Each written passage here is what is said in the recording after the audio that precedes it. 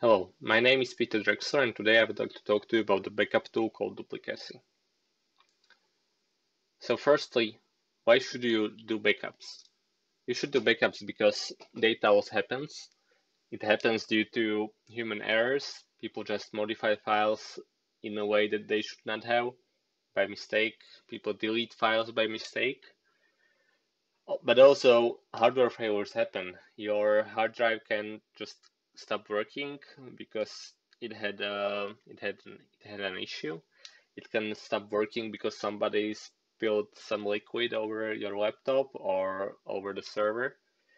Software failures happen as well. We all write software which contains bugs, so it's good to be prepared for that. But also my personal experience is that throughout few or probably 7 years of managing one website, I had to restore data probably once a year.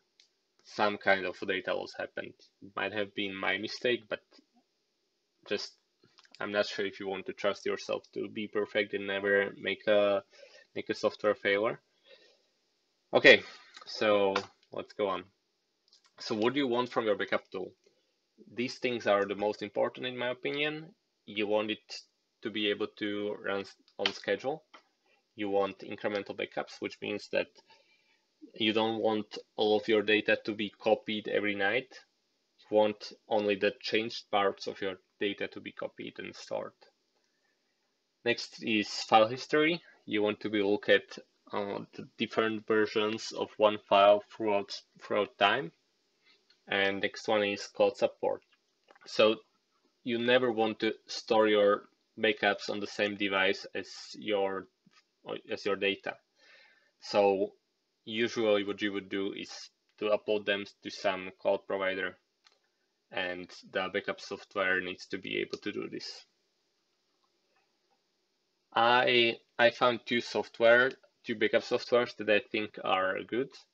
One is Restic, the other one is Duplicacy. Restic is completely open source. It does not offer compression, but it is completely free. And another one is Duplicacy, which I find a bit easier to work with. It offers compression. It is free for personal use, and for commercial use, it costs $50 per year. But also that comes with a web version, so you can access your backups and make backups through your web browser. Okay, so these are the storage backends that Duplicacy supports. You can backup your data to SFTP server, to Amazon S3 compatible storage. So Amazon S3 is today de facto standard for object storage. Then another one, this is one I would like to highlight, Backblaze B2. It's a very cheap, really only storage provider. They do not provide virtual machines or anything like that. They are only focused on storage, and they provide it very cheaply. It costs half cent per gigabyte per month. So that's something you might want to look at. And all of these storages are supported by Duplicacy. So now let's do a demo. I have some files here which are really important and I do not want to lose them. So what I need to do for them to be backed up is I need to initialize this folder with Duplicacy. So first I need to give this backup a name, so I will just call it test. And now I need to say where I want that data to be backed up. So this would be URL of the remote server. You can use SFTP, you can use Amazon S3. This is what the URL would look like if you were to use Amazon S3. But for the purposes of this demonstration, I will just use a folder on my machine. So I have a folder here, which is empty right now, but I will copy it and paste it here. So now what happened is that my folder got initialized. It has now some basic file structure which Duplicacy will use for storing my backups, and my with my files, I have now here a folder called .duplicacy, which contains just some settings. But now we are ready. We are ready to make backups. So I can just do duplicacy backup, and a backup has been made. So these data will not be lost if now I delete them. I can restore them. But let's just do a few more backups. And now what we will do is change this file, put there blah blah blah. Okay, do some more backups, and now change it again. So just some gibberish. More backups. Okay, so now we come one day and we realize that this file contains gibberish, but it should contain something else. So what we can do at this point is we can look at the file history of this file.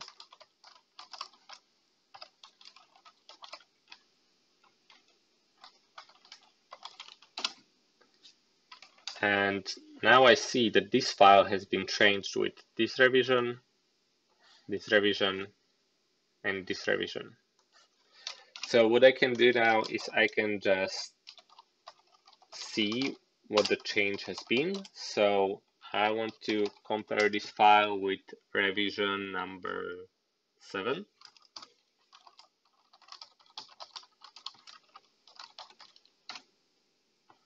Oh, so now I see that in the previous revision there was blah blah blah there, but now there is some gibberish there. Okay, so I'm decided now. I want to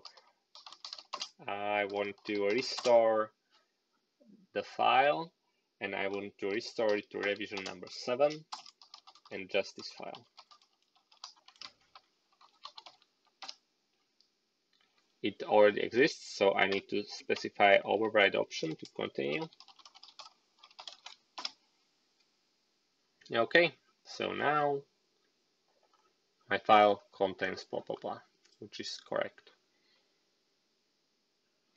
Okay, so this was a short demonstration of how you can backup and restore your files. This was all done on something like production server, but what you could also do is you can create on your local machine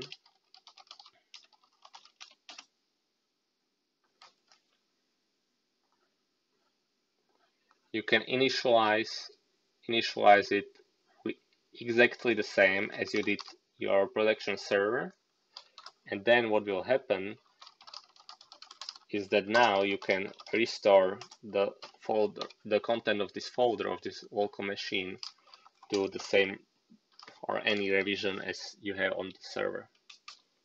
So now the restore has happened, the data has been downloaded from my backup storage. And this is on my local machine, so I can work with these files and now determine if they contain the issue or they are fine, and just go on from there.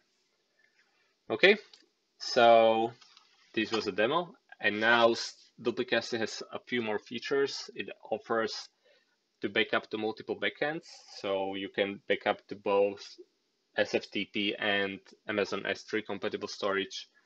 It offers the duplication, which means that if you have some file in your data twice, it will only take up storage for one file.